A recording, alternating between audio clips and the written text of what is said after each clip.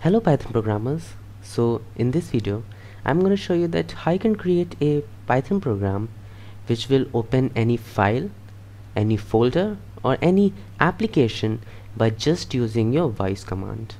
Now I have already created a project where you can give your query or question, and the Python command will use Wolfram Alpha for logical questions and Wikipedia for some detailed answer to answer a question. So this will be the part 2 of my personal assistant program. In this we are gonna open file, folder and application just like the Google personal assistant. So first of all, let's see what is the system requirement.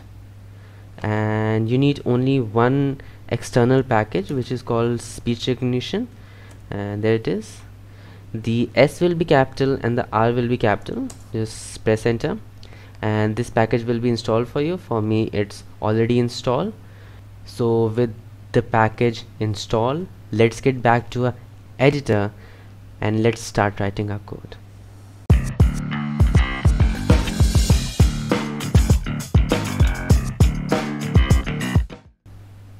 Okay, so now we are into our editor. Let's import our libraries.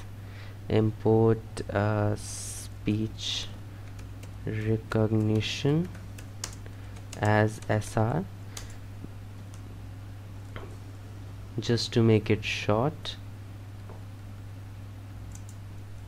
and then we'll import OS. Now we'll create an infinite loop so that it runs all the time, and then we'll use the speech recognition's recognizer class which will recognize your voice. Recognizer,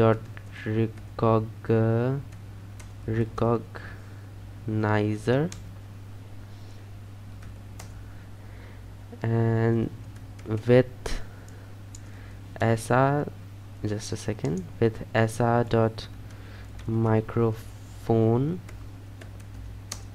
as source, because we are taking the microphone as our source. Now just to check that all the things are working fine, I'll print something here. Let's say just to check, and then we'll create a variable which will receive the value of the text that the user has said, like hello Google or whatever it is. So this will be source. Then we'll create a try and except so that we can make sure that everything is errorless. Now we'll create a text variable which will recognize the word that the user has said, and it will be online. So if you want to test this application, you have to be connected to a good internet connection. Then we'll print the text just to make sure that the text is perfect. Okay, now if the text is equal to stop, then we want to break this loop. Just a second, I missed a colon here. Then we want to break this loop and end our application, and else the user has said something, then we'll write all our condition here. So first of all, let's check. We'll print something here. Let's write the except. Now just stay with me, I will show you what I am doing. Okay, so let's save this. No, I don't want to buy, and let's run our code with ctrl plus b. and it has no attribute as recognizer because the R should be capital here. The R should be capital here, yes. Okay, let's run this again, and we are having another error, I guess.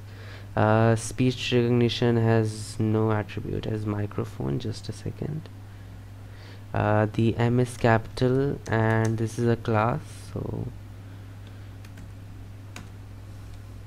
let's run this again. And okay, so let's check our first condition. Like, okay, so the mic that I'm using is not compatible with this application, so I'll use my another mic to test this.